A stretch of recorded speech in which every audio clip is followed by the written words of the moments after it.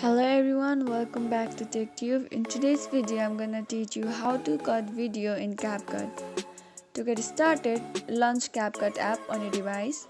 Import your video, tap to the plus or new project button to start a new project. Choose the video you want to edit from a gallery or camera roll. Find the part of the video you want to cut.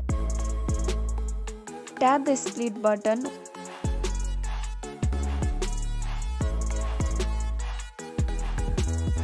Move the playhead to the end point where you want to cut the video again. Tap split again to create the second cut.